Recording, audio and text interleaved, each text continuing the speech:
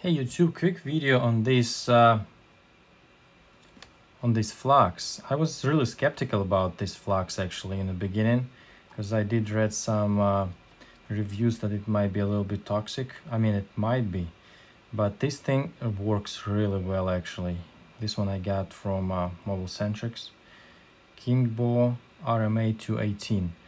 This is I don't know, like I've been using this flux more and more for regular repairs, not the BGA repairs, and it seems to work really well. It seems to flow really nice, and it doesn't run away from the solder, you know, from the job. I'm actually doing right now the flex gate repair on the 2016 15-inch MacBook Pro screen, and I'm gonna show you, you know, how nicely it works actually. I really like it.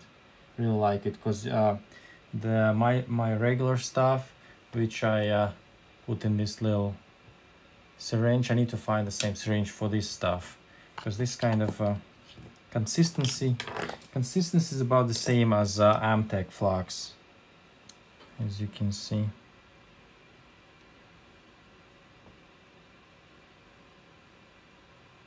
About the same consistency, maybe a little not as runny as Amtech flux, but I'm gonna show you the process a little bit on the microscope. I really like this flux lately.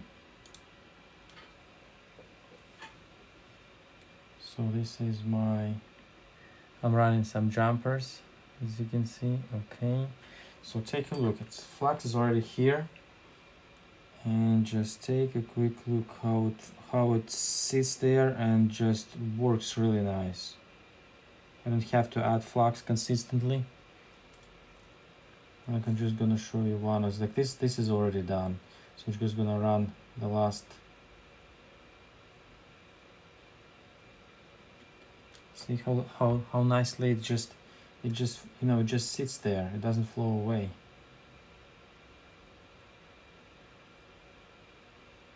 A little bit more to here. Oops. Let's call the bridge. And move this aside. Okay. Yeah, so see, this is just so nice. I mean, for the regular jobs, for, you know, soldering wires and stuff, the stuff that doesn't really flows under the chip, it works really well. And also, I actually did a little experiment before. I left the flux, the Amtech flux, on one of my T-con boards actually, to double check and make sure that you know, the flux is left over, that it doesn't cause any corrosion. And this is the flux I left over. This been left over when I got this flux, you know, like several months ago.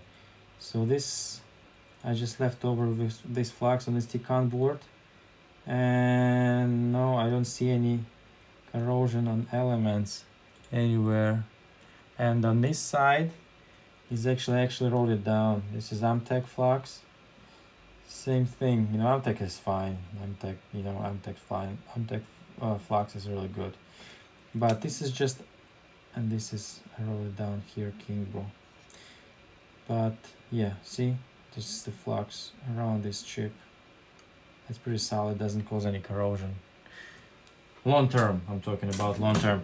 But this is just, I really like this flux, the way it flows and it stays in place. That's what I like about this flux. Let me finish it up here. Run a couple more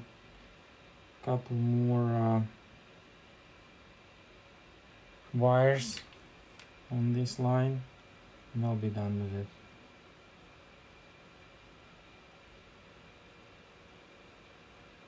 Okay, one,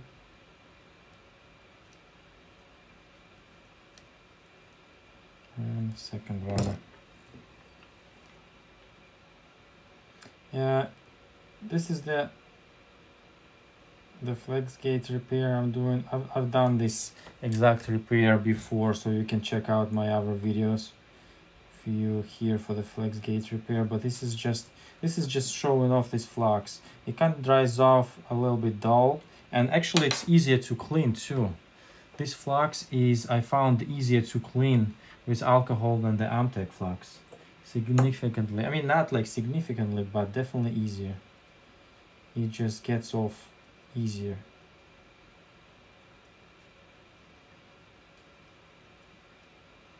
Okay, I'm gonna clean it up. But I don't know, I'm not a chemist to know, you know, what's going on with its what's going on inside of it, and how bad it is when it's like heating up, you know, and fumes and stuff, how toxic this flux is. But I don't know, it just works so well, and if you have proper ventilation, I don't think it's going to be any worse than the Amtech flux. And see how pretty easy to clean this flux, as you can see. I mean, it's definitely easier than Amtech. And Amtech flux, let me show you one Amtech flux. 1 second. Yes, the Amtech flux is this one. This is the Amtech flux NC-559-V2-TF. So I really like this flux. Great flux for BGA especially. But for regular jobs, you know, removing capacitors and doing flex gate and stuff, I don't know, I'm probably gonna be using this flux because it's just easier to work with. You don't need to add flux consistently. You just put a little bit and it just stays there. It just does not flow away like the Amtech does. So hope this video is helpful for you guys, and if you like my videos, please subscribe, and have a lovely day, guys. Thank you very much. Bye bye.